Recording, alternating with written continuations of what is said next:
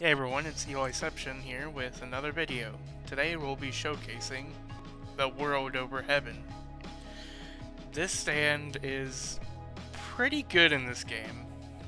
I don't know if it's the best per se, but I've gotten some pretty good results using it, and maybe this guide will help you figure out how to use it. So without further ado, let's get into it.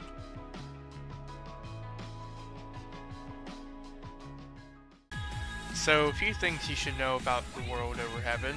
It has very good neutral tools. This move, Heavenly Orbs, is really good for when you want to put pressure on the opponent. You can just kind of dash in, pop it, and it'll do its thing. For some reason the orbs don't lock onto the dummies. That should probably get fixed. But if there were another person here, the orbs would lock onto them. Your other move that's really good for neutral is your Y move. And what this does is it makes a giant AoE, sort of. The hitbox is really only in front of you here, but it is really good for extending combos or ending them. You can see that's the move there. So here's a quick bread and butter combo that you'll usually use for the World Over Heaven. 3M1s, Barrage, 3M1s, R, 3M1s, Z, and Y if you can. Now, here's why you use Z at the end of that. Reality Overwrite is probably one of the best moves the World Over Heaven has in its kit. It does 50 damage, and it adds 20 damage over time. So basically, you have a heavy punch ender that adds damage over time. And if your opponent is really low, they may not expect to die to it. So they might just rush in, not expecting them to actually die. Here's what the move is more like.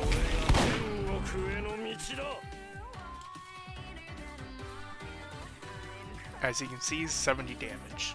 The thing about World Over Heaven also is that its R move is sort of 2 stuns in 1. So you can do some really weird stuff with it.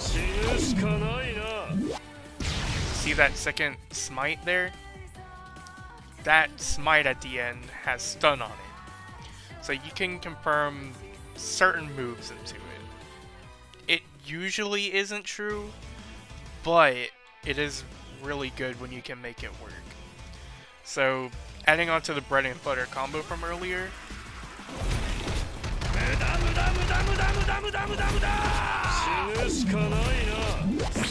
you use your ultimate to get stunned by that.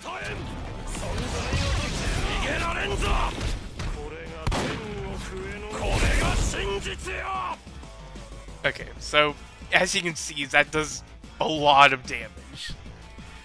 So here's what that looks more like in slow motion.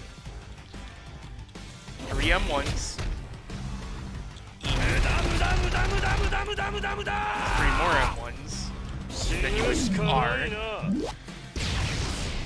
When that smite is going, you want to do 3 more M1s. And right as the smite is about to hit them, you want to press your X button if you have your bar full. And the thing about the World Over Heaven's ultimate is that, for some reason, it allows you to combo extend after you use it. So let me just show it off again.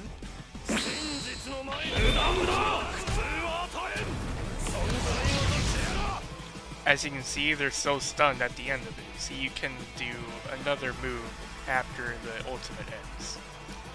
So normally what you would want to do is use all your attacking moves and then go into your ultimate. You want to barrage and then lightning execution and then ultimate.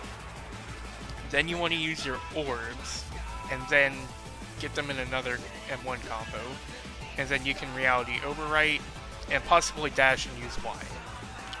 It is really, really good.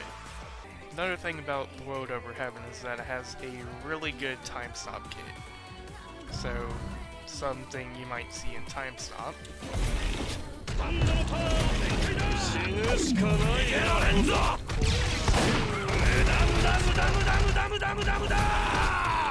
And you can, of course, fly after. And it's pretty decent if you can land the time stop. Of course, you have your scale damage, but in general, The World Over Heaven is really good for that. Now I'll be showing off a few 1v1s I do with The World Over Heaven, and you guys can see how good it is for yourselves.